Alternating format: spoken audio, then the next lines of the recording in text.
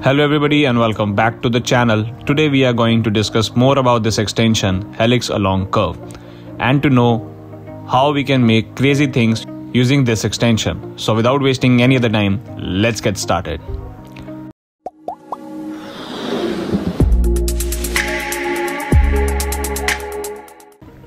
So to start with, we're going to make a vertical line along this blue axis. Okay, just select this particular line and click on your shortcut of the extension helix along curve. A dialog box will appear. You can change the radius, you can change the multiple number of laps you need, you can change the angle, at which angle you need the line. You can also change the direction of rotation, like from where it should start, from the left side of the line or from the right side of the line. And you also get an option to create tubes. In this, we'll move with the radius 600 mm and the laps at 15. Section per laps will fit be 20. And right now we don't need any tube, so we'll click on no and click on OK. It will take some time and create the tubes. As you can see, it has created this very nice curves at 600 mm radius. We'll just select this particular line and drag it and make multiple copies. Let's take multiple copies of 6. That would be nice to explain it better. Okay, again selecting this line, you can change the radius as per your need. For now, we'll select the radius 2 at 0 and let the radius 1 at 600 mm, reducing the total number of labs as 10. And again, we don't need any tubes right now, so click on OK. So you can see we got a really nice Christmas tree like a structure of this. In this, we got this 0 mm radius for the upper side and 600 mm on the lower side. Again, moving to the next example, in this you also get a really nice example of adding noise to the curve, which is selecting noise level at 1 and clicking on OK. Here you can see a better example of what this noise level is. Now, what other things you get is 300 mm, we'll select 300 mm. You can also change the number of phrases. We'll just move to this particular thing in the further part of the video.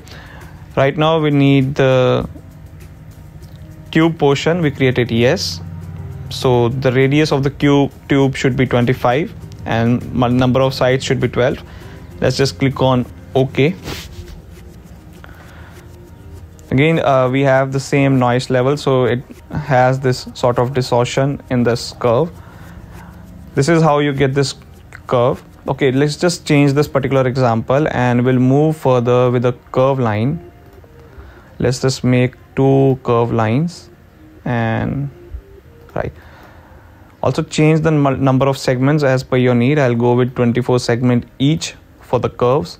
Select both the curves and weld them with this extension weld. In this, with using this extension, you get this really nice single curve. We'll also make multiple copies of this with various directions. Okay, so right now, okay, fine. So we're going to select this particular curve, clicking on this helix along curve extension again. This time I'm going to have this 200 mm radius with multiple number of 15 number of labs. Section remains the same and phrase 0 with the tube size 25 mm. Click on OK.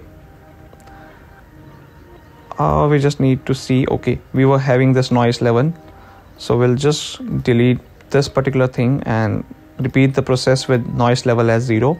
Click on OK. Okay, so we got a really nice curves along this particular curve. Now we'll select this and let's play with the particular angle. So we can go with 45. Click on OK. Now we can do one thing. We can, add 45 in this angle and repeat the same process. So each time you repeat the process, add an angle of 45 degree. Like in this, what I am doing is adding 45 degrees in each time to make a really nice play. Okay, 225. again 270. Let's just 315,